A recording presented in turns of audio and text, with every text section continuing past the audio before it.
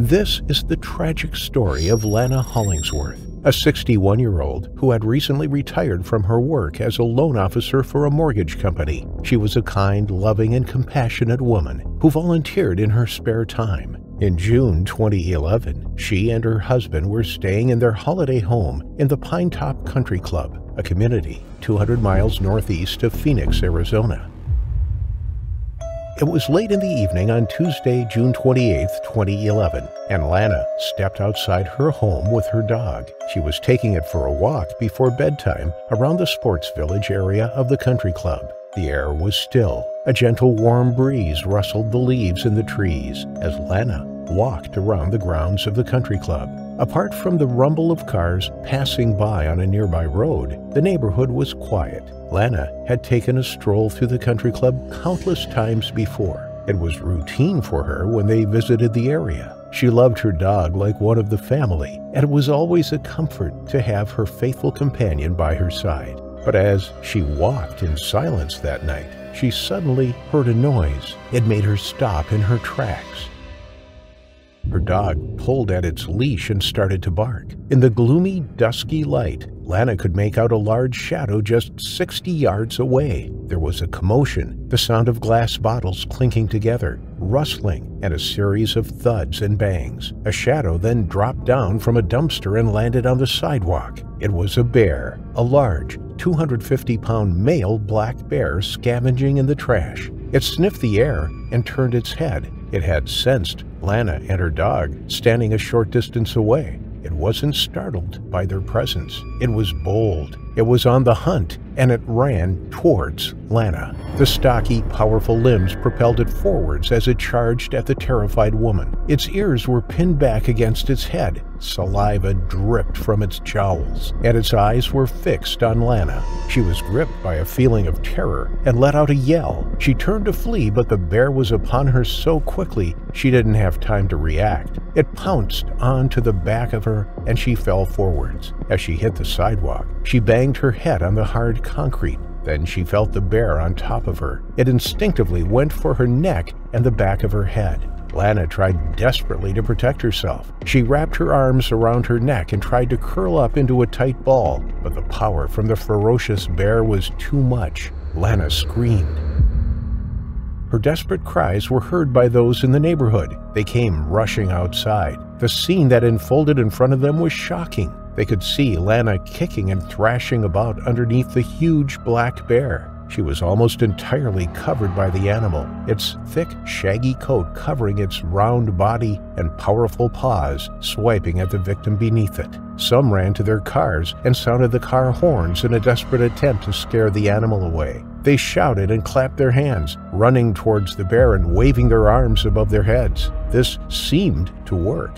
The noise and the commotion scared the bear, and it leapt off Lana and ran up a nearby tree. Lana lay dazed on the ground. Her dog had run away, and she felt the searing pain from the rips and tears to her body and head. She cried out for help, but in a moment of pure horror, before anybody could get to Lana and assist her, the bear scrambled back down the tree as quickly as it had scarpered up and ran at Lana again. It was hungry. It saw Lana as prey, and this was a predatory attack. In the frenzy, the bear was focused on its victim, on immobilizing it and securing a meal. This was instinct. Lana was losing blood. She was now in a semi-conscious state, but she still tried to push the bear away with her arms. Slashes across her hands and forearms were testament to the incredible fight she put up. As locals continued to try and scare the bear away, it leapt off the 61-year-old once more and backed away momentarily before returning to her a third time.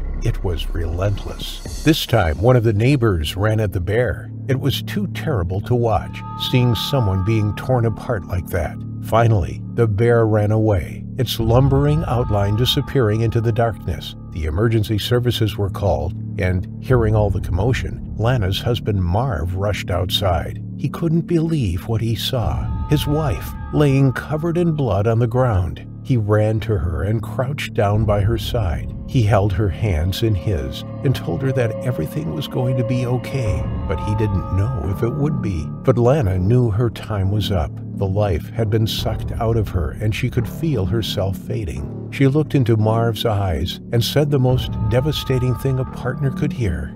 "Marv, I love you. I'm going to die.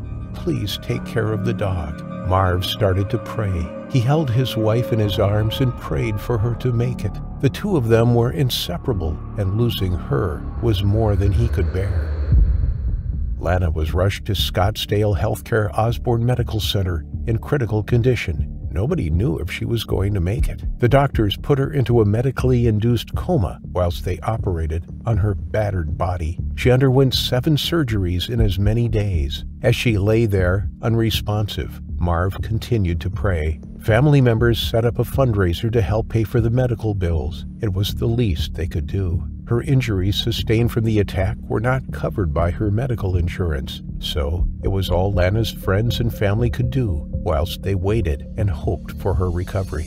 As the days ticked by and turned into weeks, it looked like Lana might make it. The medical staff were hopeful for her recovery. She was fighting back. Some of her wounds were healing, and her vital signs were improving. She received 11 operations in total to repair her scalp that had been torn away and the deep defensive wounds on her arms. But in a cruel twist of fate, Lana suddenly took a turn for the worse. Unbeknownst to the doctors, a new strain of bacteria was overcoming Lana's body. This bacteria was surging through her, likely from the bear's claws, and hadn't responded to the antibiotics. Suddenly, her skin grafts weren't taking, and her vital signs began to plummet. Her body was shutting down. The medical team raced to try to determine what bacteria were causing the intense infection, but no matter what treatment they tried, it wouldn't work.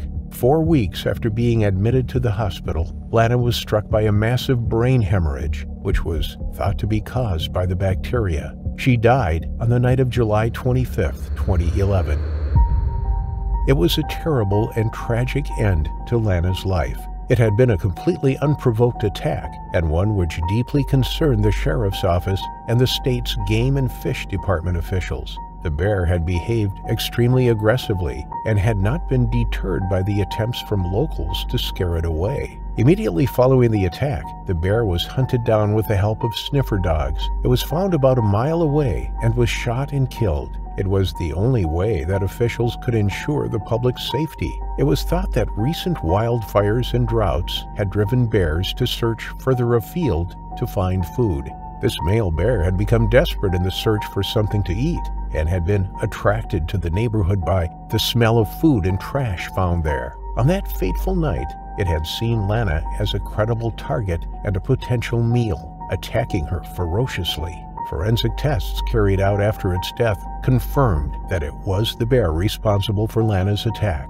Lana had a large family who had struggled to come to terms with her loss. Between Lana and Marv, there were 16 grandchildren and 13 great-grandchildren. She always tried to make a stressful situation better through her compassion and caring nature. One of her volunteer roles involved her dressing up as a clown to bring some cheer to patients in local hospitals. She began volunteering with the Gilbert Fire Department in 2007. Among her volunteer roles, she was a community emergency response team member, a community assistance volunteer, and CPR instructor in her hometown of Gilbert. Her loss was felt all the way through the community. The last previous attack to take place in Arizona had occurred 5 years earlier, in 2006. Lana had become the 7th victim of a bear attack in the state since records began in 1990. None of the previously recorded attacks had been fatal. Lana was the unfortunate first person to meet their terrifying,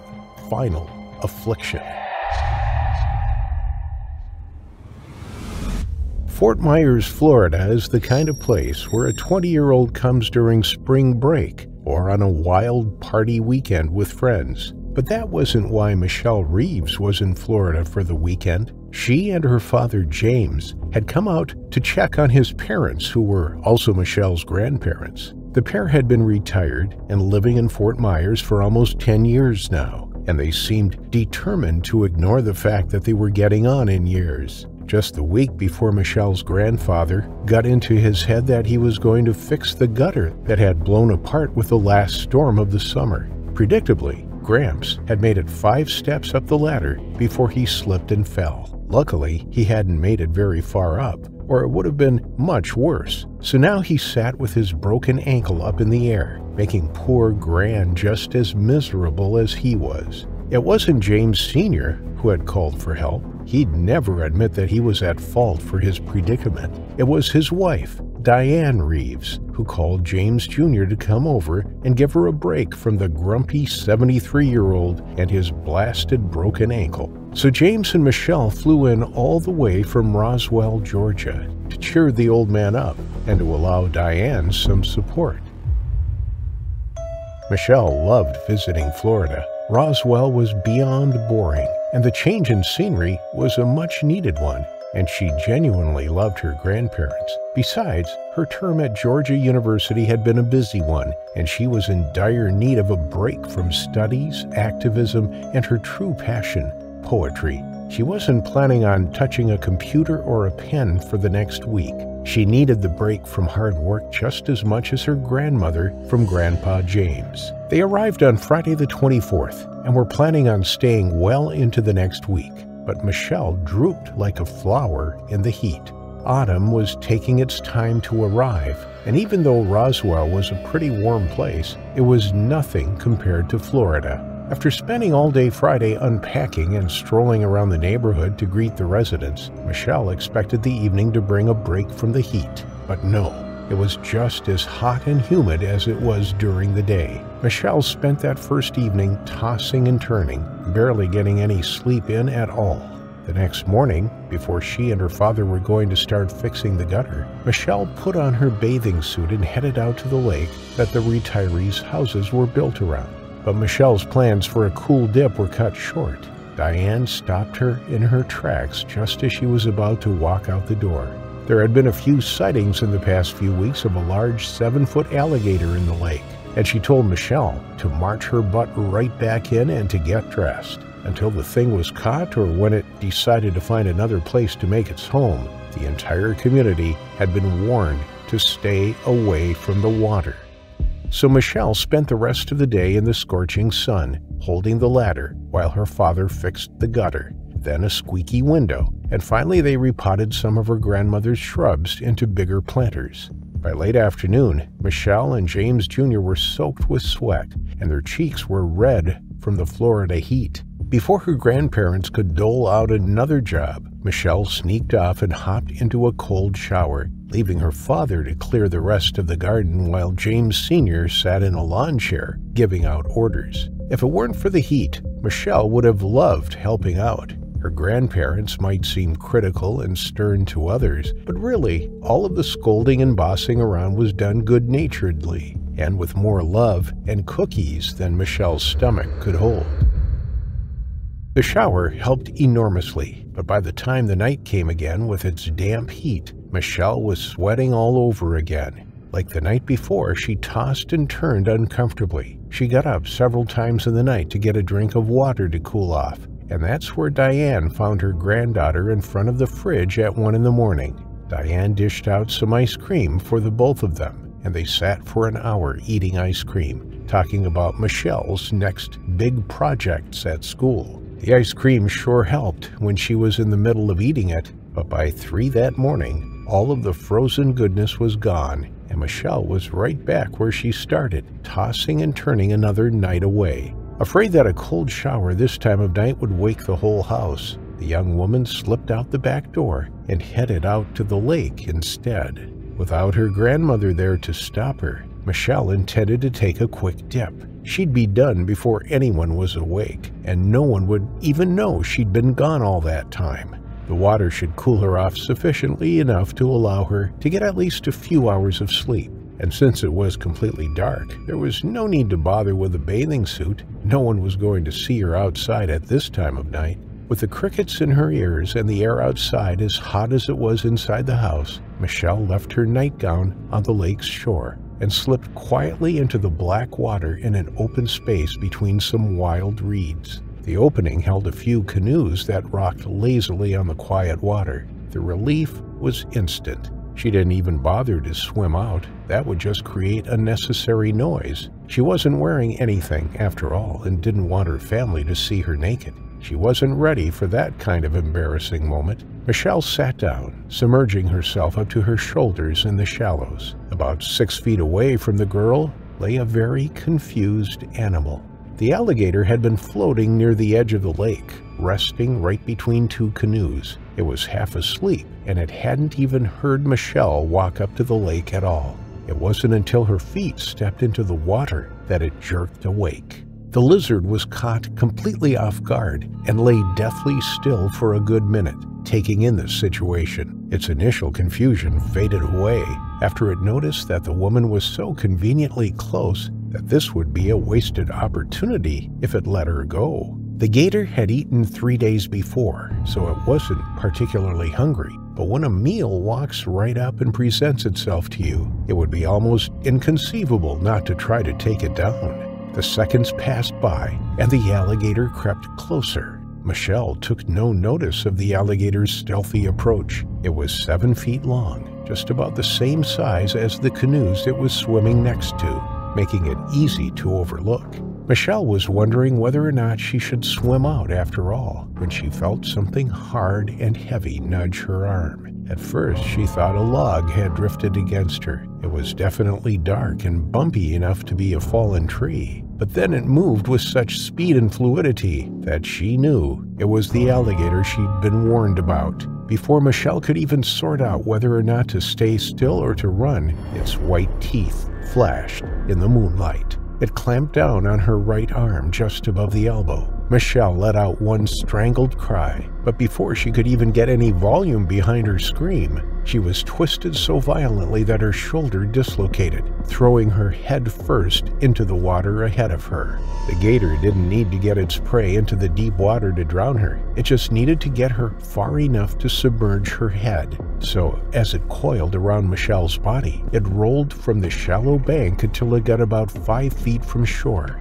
deep enough for the gator and Michelle to be fully submerged. As the alligator spun her in circles, Michelle's face managed to break the surface for a split second, but instead of letting out a cry for help, water flooded her mouth as she tumbled around back into the deep. Michelle had no chance. Her arm was ripped out of its joint at the elbow before she succumbed to drowning. With the amount of blood loss from her missing arm and her inability to breathe, it took less than 2 minutes for the young poet to die. As quietly as she'd snuck out of the house and into the lake, she'd been pulled into the depths, and no one heard a thing. It wasn't until 10 a.m. that morning, with the sun already high in the sky, that James started looking for his daughter. He'd assumed that Michelle was sleeping in after the busy day they'd had yesterday. But when 10 o'clock came and went, he decided it was time to wake her up to get started on the broken air conditioning. But Michelle's bed was empty, and Diane mentioned that the back door was standing open that morning when she'd come into the kitchen to make breakfast. Not yet concerned, James walked around the property, thinking she'd gotten up earlier than them and gone for a walk. But his eyes fell on the yellow cotton nightgown lying in the grass next to the lake. And then James knew something was terribly wrong. He ran to the place where the canoes were tied, and before he even reached them, he saw his daughter lying face down among the reeds, her hair fanned out in the gentle current, and her body starkly gray against the brown water. Screaming, James dragged Michelle out, but her eyes were blank and her lips were blue.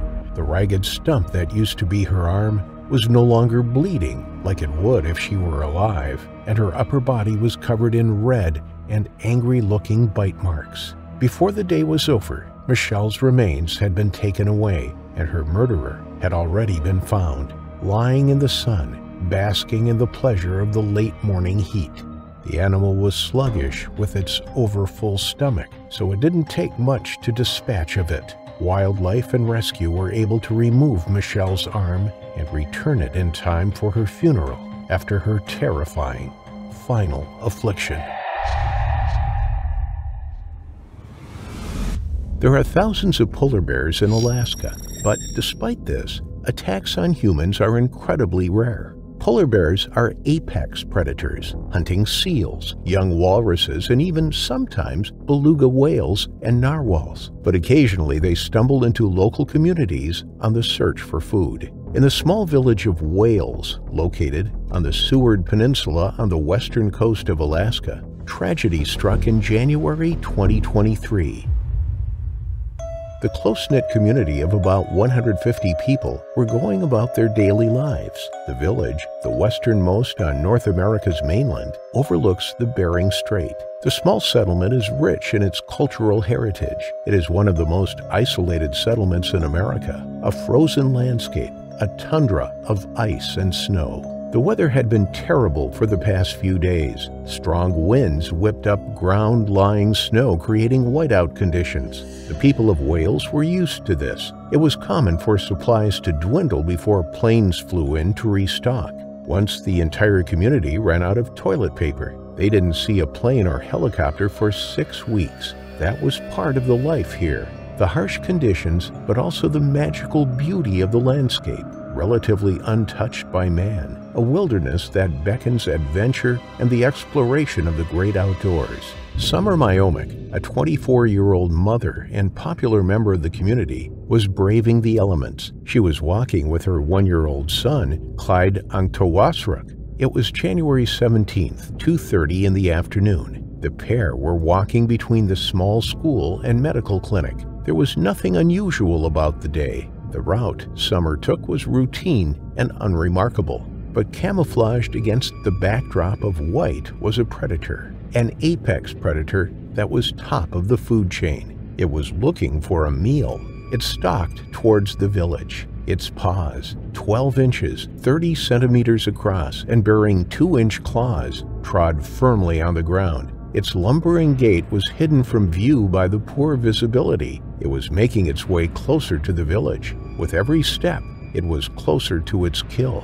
It was a large polar bear. It stopped momentarily, raised its head, and sniffed the air. Its keen sense of smell had drawn it towards the village. Perhaps the scent of garbage had wafted on the air. Perhaps the smell of food or humans had enticed it inland. Able to detect a seal 1 mile away and hidden under 3 feet of snow, polar bears have an acute sense of smell. They are almost impossible to hide from outside in the elements. Sprinting at up to 25 miles per hour, you can't outrun them. Standing up to 3 meters on their hind legs, you can't fight them off. They are a formidable predator.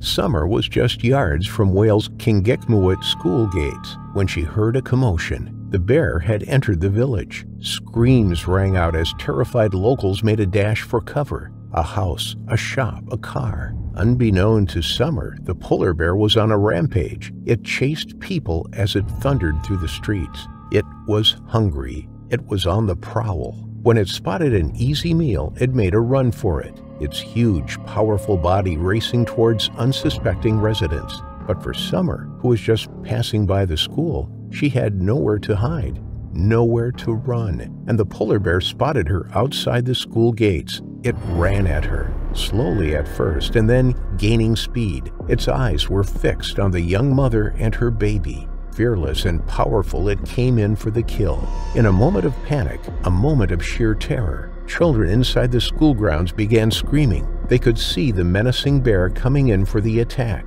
It leapt onto Summer, knocking her to the ground. There was nothing she could have done. There was nothing young Clyde could have done. The pair were in the wrong place at the wrong time. They were no match for a 1,500-pound, 700-kilogram bear.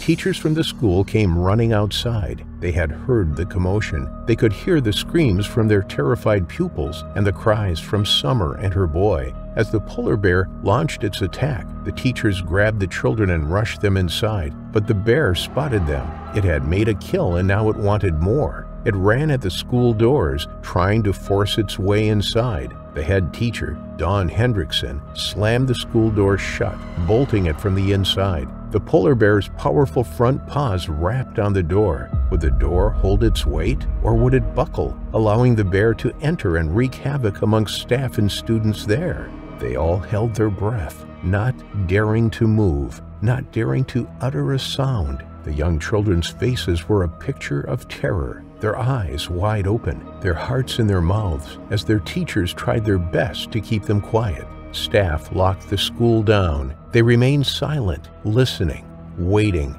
hoping upon hope that the door would hold out, that the bear would leave them alone. They drew the blinds on the windows. The bear couldn't see in. The people couldn't see out. They managed to get word to the community that there was a bear on the loose. A short while later, staff and students heard the crack of a loud gunshot from outside. Peering through the window blinds, they could see the polar bear. It lay slumped on the ground outside the school gates. It lay motionless, still. It was dead. The weather had been so bad that Wales had been inaccessible. Strong winds and blizzards had caused whiteout conditions. Lights on the gravel runway were undetectable. When weather is good, up to 6 small planes land on the gravel each day. But this lifeline to the outside world is tenuous. It is often cut when weather is bad. This time, help was a day away. State troopers arrived at the scene the next day. The attack on Summer was a haunting reminder of how fragile life is. She and her young son had their lives ripped away from them in a terrible way. Until then, locals had lived without fear from attack for more than 30 years. Despite being on the fringes of the Arctic Circle, polar bear sightings within the village are rare, and attacks even more so. The district's chief school administrator, Susan Nedza, described the community as dealing with crippling grief. Summer was a much-liked young lady. She was sweet and kind, a devoted mother. The school was closed to the lessons for the rest of the week, but it was left open as a refuge for those who tried to come to terms with what happened on its doorstep. The school provided meals and counseling for those in need, people coming together at a time of grief. Jeff York, Senior Director of Conservation at Polar Bears International, was shocked and surprised by the attack. When asked to comment on the bear's behavior, he stated that the bear must have been desperate for it to have chased multiple people. It wasn't an opportunistic attack. It was in the village to make a kill, and it would stop at nothing until it had done so. Although immediately north and south of Wales, there is now water at that time of year instead of ice due to a warming climate, there is still plenty of ice close by for the bears to hunt on. It's very unusual for a polar bear to leave its typical hunting ground to search elsewhere. It doesn't make sense. But with less sea ice encouraging polar bears to hunt ashore and more human activity in the Arctic, attacks are on the rise. Community members in Wales developed a polar bear patrol program to keep its residents safe. Unfortunately, this was discontinued due to a lack of funding, a decision that had resulted in a mother and her 1-year-old son meeting their unfortunate final affliction.